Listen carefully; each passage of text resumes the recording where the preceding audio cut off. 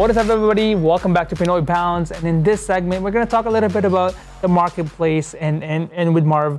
Talk to me a little bit about your experience, what it was like back then and now in Topshot, and what have you seen so far with the marketplace. I'll walk you through it and some of the things that you've liked so far that they've done, Dapper Labs, and in terms of improving the marketplace to make it more user-friendly or easier for us.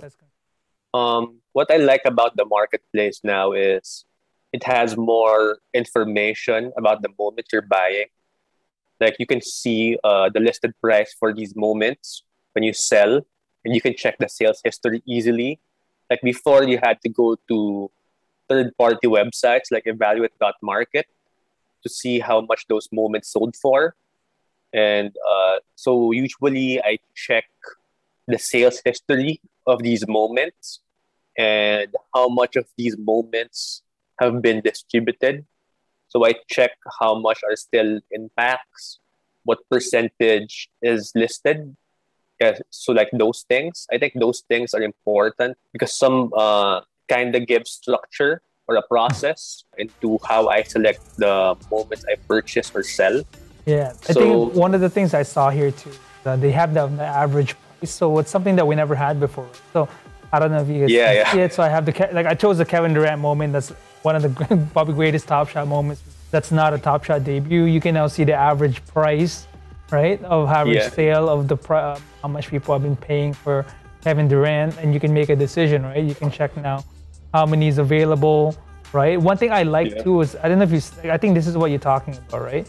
This feature of Topshot now that shows you how many is owned, how many is hidden in packs, you know, how many is still burn or unavailable. So now you can see that majority of the moments, for example, of Durant, his Migo Series 2, 36 are only hidden in packs. So the rest are basically up and open. But the only thing is that only 34% out of that 429 are not for sale, but only 34 is. You can check the percentage, how much people are willing to sell it. Right? And I like that we now have like history and buyers. You can see the view sales history, right? So before, I think we never had the sales history, so you kind of have to look at a third-party website for that. Pretty neat. Yeah, what is something it really helps with the decision making. Exactly. What is something new that they've recently done too that you've enjoyed, that made your experience a lot more fun being in the Topshot marketplace?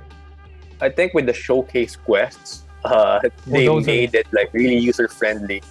Yeah, like because before you had to make your own showcase, and you also have to use another like a third-party website to check if the showcase you made is like valid or it would count.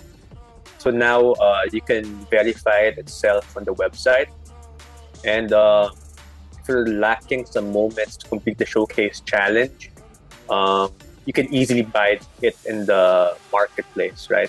Like there are prompts to guide users. So I think those things, it may be little, but it helps the user experience, makes the user experience more convenient. Yeah. Like speaking of like convenience, one of the best feature that I liked about Topshot is their showcase, right? So this is where I kind of, dig into, I call this like kind of the welcome to my crib kind of version of Topshot, where you kind of walk me through your favorite moments in Topshot that you have in your collection. So I've opened one that you've sent to me, which is your Topshot debut. Talk to me about the moments in this collection. Why have these moments? What made you decide to collect them? What was it like getting through them? Was there a story behind getting one of them? Talk to me through these Topshot debuts that you have. Ideally, like I would have bought Topshot debuts of like LeBron, Kevin Durant, Steph Curry, Giannis, Ja Morant, Zion, but I've been pretty much priced out with those moments. So I just try to buy moments of players I believe in, like young guys like Luka, Brandon Ingram, Bam Adebayo. So those guys, the price of their moments are like, they're a bit high now, but I think it still has some room to increase. since I expect them to play better in the coming seasons. I also bought moments of players I think were going to be Hall of Famers in the future, like Chris Paul and Kawhi Leonard. Like, even if their careers ended today, I'm pretty sure that they are shoe-ins in the Hall of Fame.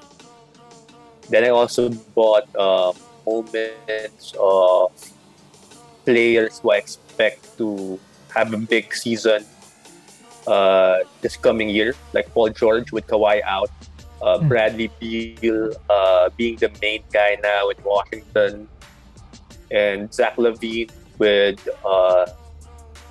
their new reinforced Bulls team. Like, I expect them to have huge years next year.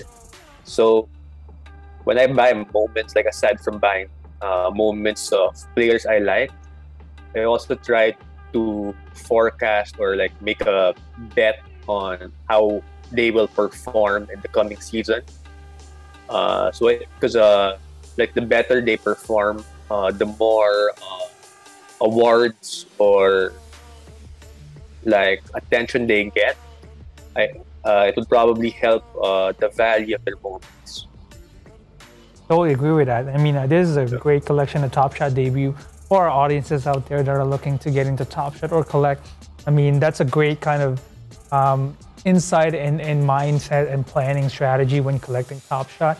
Have moments of players that if their career ends today, their legendary status has already been solidified in the league, and buy ones that have potential to make some noise or really potentially be in the conversation in terms of like championship, MVP, All-Star, or Hall of Fame status, right? So that's a really great strategy. And for collectors out there, having these kind of players, I mean, I own a couple of them. I own Brandon Ingram as well as Bam Adebayo.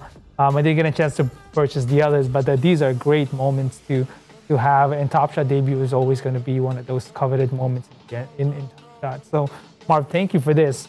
But, we still got a last segment to go to. So I know we're out of time for this one. But when we come back, we're going to talk more Top Shot, but we're going to talk a little bit more about the Asian men, right? And what it stands for, and also the Top Shot community in the Philippines. So for you guys, stay tuned. When we come back, this is how we're going to end it off with a blast, right, guys?